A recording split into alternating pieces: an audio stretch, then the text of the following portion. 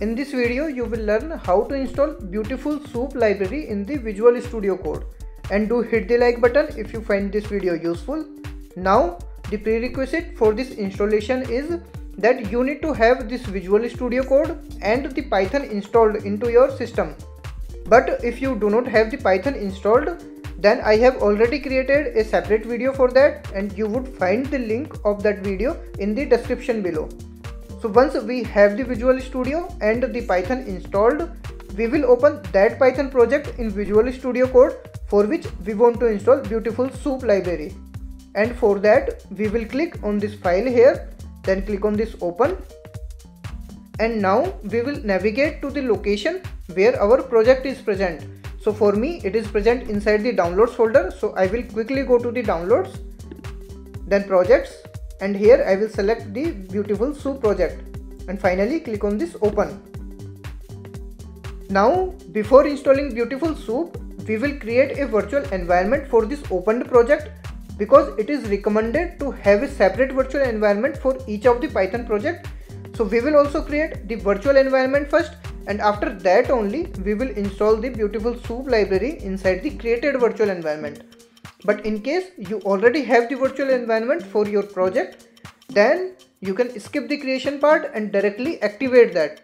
And after that, you can install the BeautifulSoup library inside that activated environment.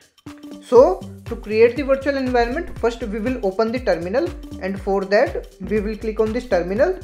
Then here select this new terminal.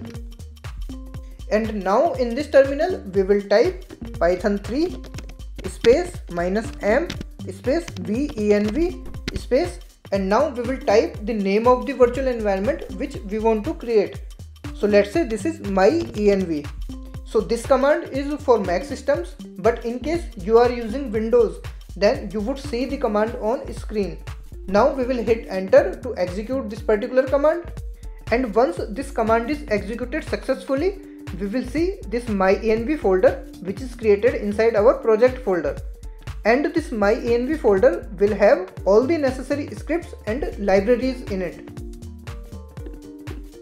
Now we will activate this created virtual environment, and for that we will type source space myenv, which is the created environment, then /bin/activate. Now again, this command is for Mac OS, and for Windows you would see the command on screen. Now we will hit enter, and as soon as the command is executed, we will see this myenv within these brackets, which is the indication that this particular environment is currently active.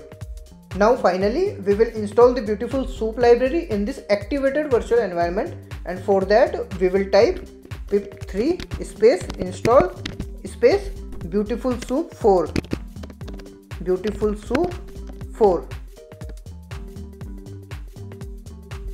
And once this is installed, we will see this message of successful installation. Now to verify the installation, let's print all the libraries that are currently installed in the activated environment, and for that we will run this command, which is pip space list. So this will list down all the packages which are currently installed in the current activated environment.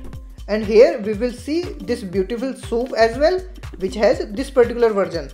Now we will write a small Python script which will verify whether this BeautifulSoup library is installed properly or not.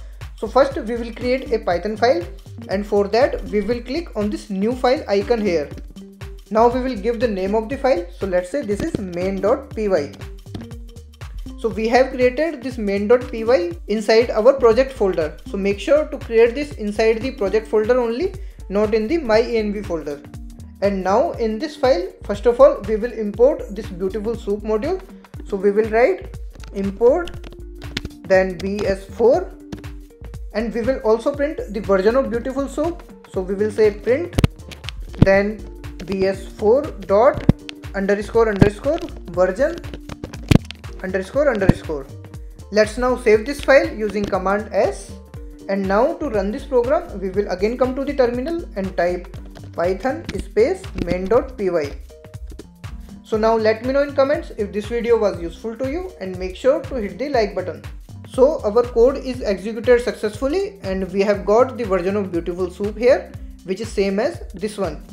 So the BeautifulSoup library is installed properly and we can use this for our Python projects now.